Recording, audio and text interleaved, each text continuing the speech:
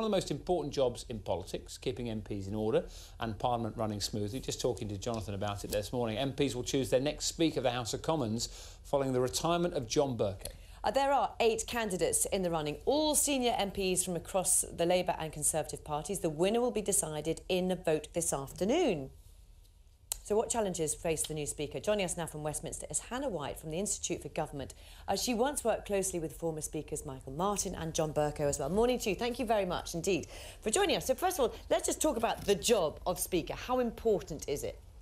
It's really a crucial role, as we've seen in the course of the last few years, particularly when Parliament is in the situation it is at the moment, where the government doesn't have a majority, and in recent years when it hasn't had a significant majority. The decisions that are made by the Speaker about what goes on in the House of Commons chamber can really make a difference to what the outcomes the Parliament decides upon. OK, so there's 8 different MPs standing. How do they get chosen? And they all sort of can have their own campaigns, do they? They do, and they have an opportunity today to make a pitch to the House. They'll all stand up in a random order selected by ballot and try to persuade MPs, those who are here and aren't off on the campaign trail, why it's them who should be given this really important job.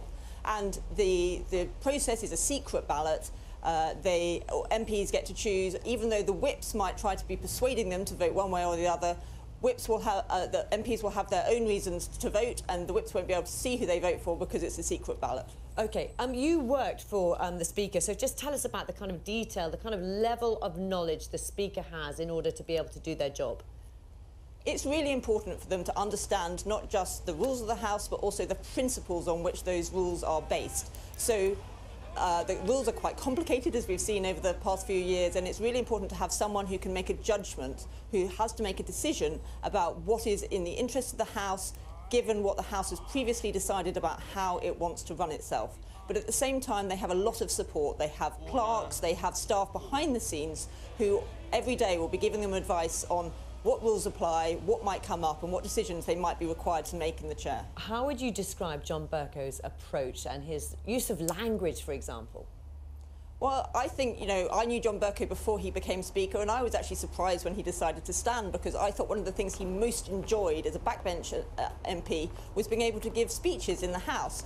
And actually, I think we saw that come through in his approach to being Speaker. He has probably talked more and made more opportunity both inside and outside the House to talk to the House, to make points he thinks are important, but also to go outside, both in terms of education and just generally talking to people about the role of Parliament and trying to raise its profile in that way. And he has been, I don't know quite how to describe it, flamboyant in his use of language, in the way he talks. Can we expect the next Speaker to be like that, or will it be very individual?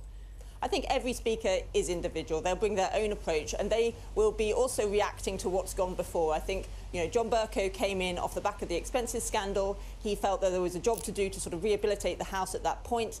The person who comes in after today will be also reacting to the way that John Bercow did the job and responding to that. I think their job will also be massively shaped in the short term by the outcome of the election. If we see another minority government or a coalition or something like that, their job will be more significant. There'll be more focus on them than if we get a majority government. And can we just talk about sort of individual politics as well, because they could come from either party. Are they supposed to be independent? What is their role? Yes, so they, whatever party they stood for, they give up that party affiliation once they become Speaker. They're supposed to be impartial. There's some kind of loose sort of thing that they're supposed to go backwards and forwards between the two main parties, but that's really not any sort of inhibition. It could well be one of the Conservative candidates that wins today, even though John Bercow was a Conservative before he became Speaker. And there is a tradition that other parties don't stand against them. Is that right in the general election? Yes, although that hasn't been universally observed. Of course, Nigel Farage stood against John Bercow at one point, and it does depend on who it is. But yes, the convention is that when you then stand for election, nobody stands against you. You're the Speaker seeking re-election, and that presumably will be a massive relief for whoever it is who wins today. And just tell us as well, do you have your money on anybody in particular, or how is it looking at this point? It seems there's a lot of support from across parties for Lindsay Hoyle, but Harriet Harman was an early front runner. Probably the most forward, most supported Conservative candidate seems to me is Eleanor Lang. Both Lindsay Hoyle and Eleanor Lang, of course, are current deputy speakers, so they have some experience of doing the job. which MPs may think is important. And the important thing today is actually it's quite unusual. We're voting for a speaker before an election rather than after, and MPs will have views about what's important in a speaker when they're choosing their candidate today, which they wouldn't necessarily have if they were new to Parliament coming in after an election.